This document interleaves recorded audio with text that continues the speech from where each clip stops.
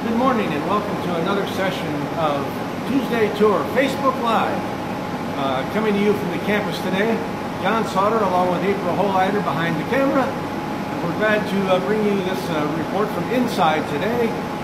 We're actually inside the Wiley Dining Court. So as you have a glance outside, you can see we're across from the co-rec on Martin Jiske Drive, formerly Intramural Drive. I can tell you it's 9 degrees out there today. Classes may be canceled tomorrow, they're not sure. But the one number we're talking about today is number 17. The Boilers are ranked number 17 in the poll that just came out yesterday. Great win over Michigan State. April and I are big fans. So I just have to throw that in as we begin this session today. We're in Wiley Dining Court, so we're going to talk about the new dining courts that they have on campus. Wiley being the newest of the dining courts. The Wiley Dining Court actually opened up in 2008, and let me show you a nice picture, a nice warm picture. This is the dedication that they had back in October of 2008 with Carrie Glebe, Sarah Johnson, who is really the mastermind and driving force behind our new dining courts. Morgan Olson, the Chief Financial Officer, France Cordova, our President, myself, Barb Crazy, Connie Casper Brophy, she was the manager of Wiley Hall next door, on this memorable day just right outside as we opened up the dining court. So today we're going to talk about this new dining court and kind of relive the good old days of the old dining courts and kind of what got us to this particular area, this particular level of dining service on campus. Award-winning, I might point out. And so stick with us as we work our way in. April, I'll let you go first. We're going to work our way just a little bit like Disney here as we go through the ropes. Our way into the dining court. It's for breakfast. It's breakfast, obviously, and not many students are here. So as we get in, we see our friend Jackie. Hi, Jackie. There are lots of ways to get into the dining court these days. There's as many as 6 or 7 different payment methods, from cash to credit cards to debit cards to dining dollars to all the different meal plans they have. Boiler Express, lots of ways to get in here. You can come and have breakfast here. I can tell you now it's $8.03 would be the price for the all-you-can-eat breakfast. You might want to think about it. A lot of folks in the community do. A couple of the new things, and then we'll pause just a second. But at the entranceway, we always have the items that are being served displayed. We have found that men in particular like visual displays. Women like to read the words somewhat, but the men like the displays. A couple of highlights. One is the waffle we have. They actually have the logo, the 150 Years of Giant Leaps logo in the waffle. If that's not up to date and classy, I'm not sure what is. Here at the dining court. So, beautiful facility with terrazzo floors, vaulted ceilings, just a lot of decorations. You can sit here in different eating spaces 6 or 7 different times and have 6 or 7 different eating experiences in the dining courts. A far cry from the way it used to be. Let me share another picture and talk about what at the time we called the good old days. So here's the men's residence hall. I think it's probably Wiley Hall. And you can see the men going through, and this tells you several things. This is a dinner meal. The men are dressed up in suits and ties, going through the stainless steel serving line. And the waiters, the students, are wearing waiter jackets. Those beautiful, sometimes white, gold Nehru jackets were my favorite that they wore when they were on duty as a waiter. Yes? Eric Newland chimed in and said, "Hi, Mom." Newland, good to have you with us. Those days when we had 20 meals a week, planned every hall served the same item at the same time, and you had to eat in your hall. This is I'm talking now about the 40s, 50s, 60s, even into the 70s. So everybody had the same item at the same time. If you had a boyfriend or a girlfriend in another hall, initially that wasn't allowed. Eventually we made a big move. We allowed 25 people to go to another hall to eat because it would throw our counts off and that sort of thing. Food was regulated, so you could have 1 entree, 1 vegetable, 1 dessert, mind you, that was it. And initially a couple glasses of milk, and that was it. That was it. Because we had to highly regulate the food, which was brought to us by food stores. Now food is delivered to each home. So many different suppliers close by that trucks come in every day supplying food. So it's all better, and that's what we really want to talk about today in this really award-winning dining facility that we have. These days they're serving about 3.5 million meals in very attractive facilities with good that attracts faculty, staff, students, people from the community, construction workers. They all come. And let's look around a little bit at what some of those differences are. This is the dining court, and you can see up here churrascaria. This is a Brazilian barbecue approach. You can eat. All the items are unlimited. And so we can see the churrascaria. They have spits going. This is one of the largest in the country. There's only 2 or 3 other facilities on campus in the facility that have that many, in this case, chicken legs, it looks like. And there's some sausage, some Polish sausage, maybe off to the left. And that'll be served here as we get into lunch and to dinner items. Very popular, all the protein. This is probably one of the most popular spots. 500 seats in this particular dining facility. And they go through the seating quite a bit with breakfast, lunch, and dinner. We'll make our way through here now. You see we don't have trays anymore. Remember in the good old days when you had a tray to bring? Now you pick up an individual plate along with silverware, and napkins are on the table, and you go and fill up your plate individually. Specialty items probably for dinner. Quite often they'll have steak night every other week. Sometimes we'll have Korean shark, shrimp. They really have kind of high-end items for the students, because our students are sophisticated eaters these days. Here we actually have a counter service. So if you come in by yourself, you can actually sit on the counter. High top tables over here. Here we have booths. Here we have other high top tables and chairs. So again, a different eating experience depending where you choose to sit.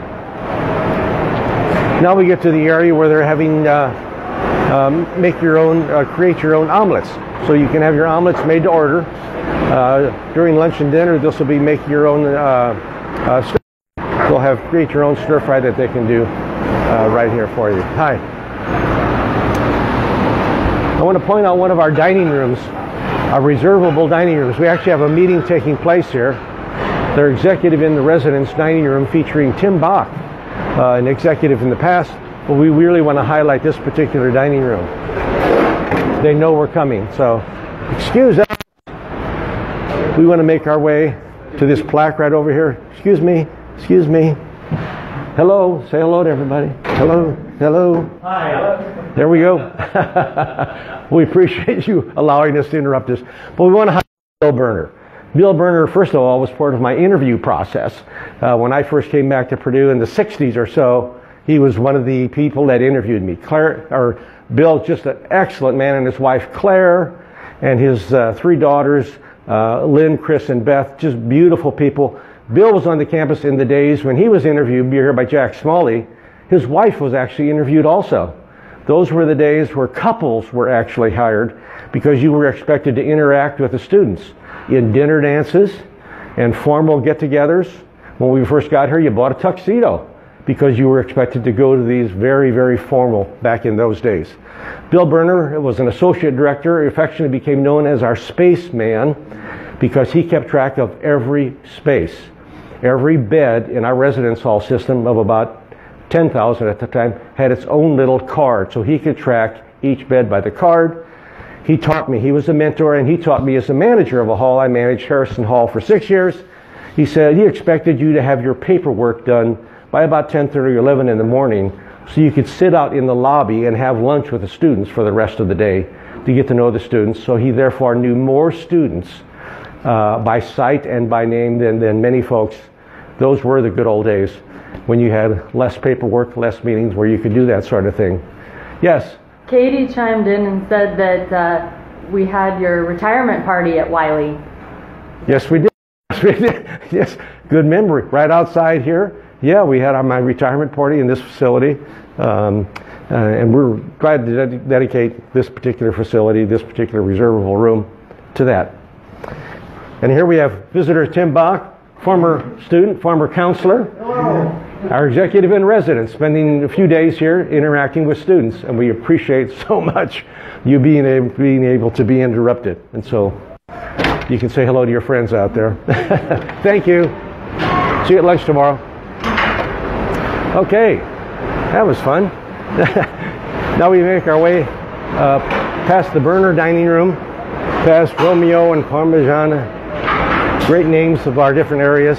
This is where pizzas will be available come lunchtime. They're already working on those. So I want to talk a little bit about how we got to this point. We realized in the early 90s or so, students were changing, and we had to change to keep up with them. And so as much as we like 20 meals a week, master plan, that was kind of easier to do. Students really be able to interact with each other a lot better. So first of all, come up with a system that they could go from one hall to another.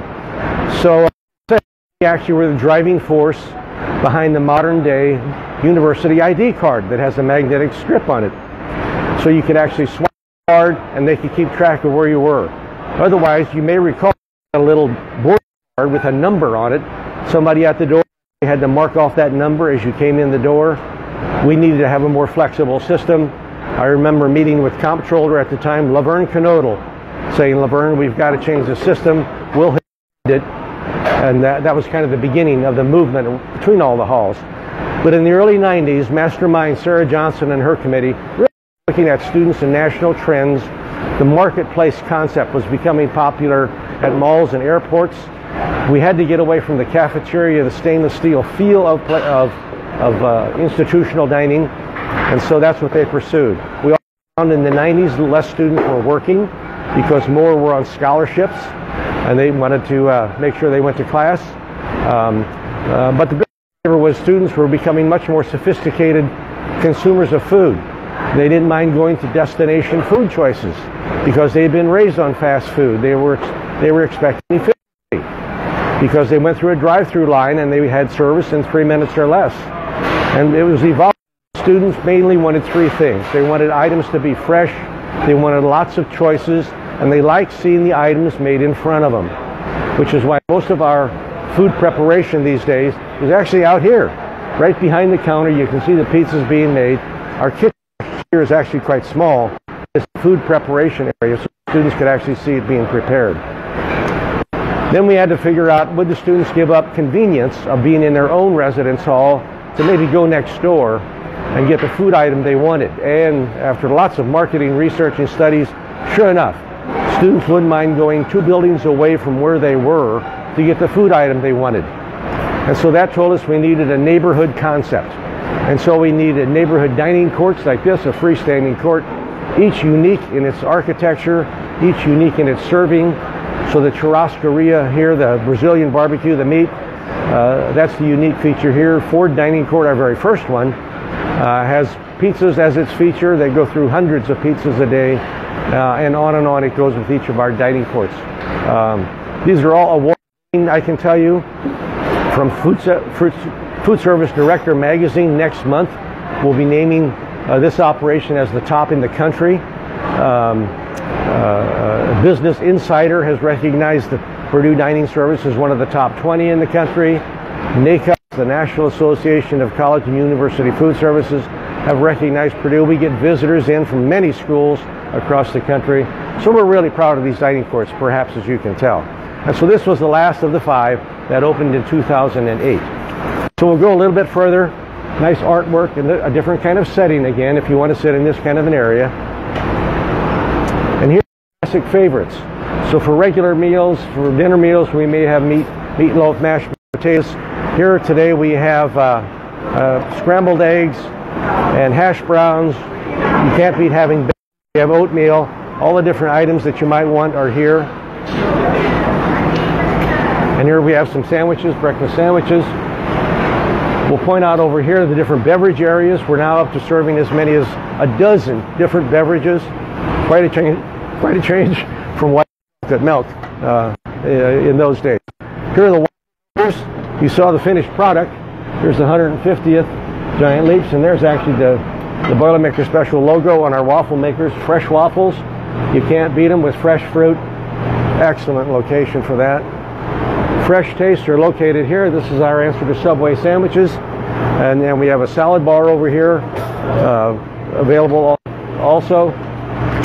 Dish return in the tray accumulator. As much as we paid for these, we now call them tray accumulators, not the return belt anymore. But this is where they put their dishes. Here we have another counter area for sitting by yourself if you prefer that. Here we have tables, but it's carpeted, so you get a different feel, a little bit of a quieter. This is April's favorite area, I think, because it's beautiful, vaulted ceiling, and window out to Wiley to the north. Just a gorgeous area right here. Here we're approaching the third area, and you can see our food equipment. We have choice available in this area for the students. With ice cream, hand-dipped ice cream is now available. We don't have soft serve machines anymore, much to April's chagrin, I might point out. But with hand-dipped ice cream, it kind of fulfilled the need for that. Of course, we have cereal. Cereal at all meals are available. Students is kind of like cereal and peanut butter and jelly. We make sure we have those for the students who might not find something they like in particular. This is a nice corner area that we set aside. It has booths and TVs. Originally this was going to be kind of a sports bar where you could actually dial up individual screens on your tables and that sort of thing. But ultimately the budget, we didn't quite get there with this one. So it's not quite as at high level that we thought it might be. So we're near the end with more beverages that are available. And we even have, people ask me to point out, we actually have all milk, soy milk available for allergies, which gets us into allergies these days. Lots of allergies with gluten-free items and peanut oil and all those things. We have our own allergists who will happy to talk to students. In fact, we've got an excellent website. It's dining.purdue.edu.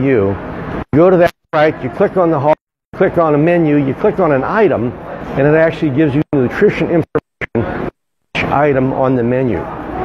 We actually have net nutrition, where you can actually put the items in that you plan to eat for that meal, and it'll give you a breakdown of the nutrition value for all those individual items. So we have certainly come a long way from the 60s, for dinner in stainless steel, servery areas, to these beautiful facilities. But again, recognized as one of the top in the country. And it is available for guests. We encourage you to stop in. Feel if you visit your son or daughter, have them bring you to one of our dining courts and enjoy the meals. It's kind of what makes us proud and makes Purdue what it is today. So, we'll conclude our cold presentation today, and hope that you enjoyed it and warmed you up just a little bit. And we'll look forward to seeing you in 2 weeks. Take care and hail Purdue.